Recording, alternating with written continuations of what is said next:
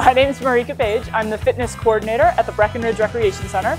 I'm also an NSCA certified strength and conditioning specialist. We offer a range of fitness programs for folks at all different levels of fitness. I love what I do because it is so easy to help people feel better. People frequently come to us because their knee hurts or their shoulder hurts or a doctor told them they're never going to run again.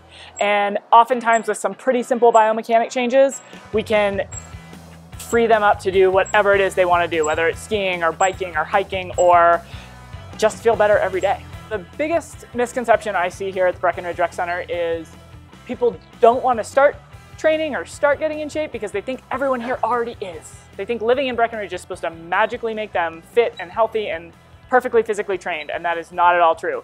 Our job as fitness professionals is to meet you where you are, give you a little bit of a challenge, a little bit of a push to get you to the next step, but to make sure that whatever we're giving you is completely appropriate for your lifestyle, your time constraints, and your fitness goals. We have programs for a variety of folks. We have drop-in fitness classes that are available 6 days a week.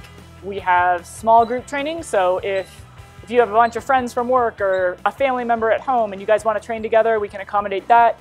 We also set up session-based or small group trainings that we offer year-round, and you can choose from those. You can also work one-on-one with a personal trainer for an hour or a half an hour.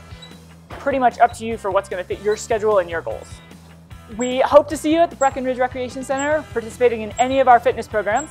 All you need to do is click the button next to this video, give us your name and your email, and we'll notify you of all the upcoming Recreation Center happenings.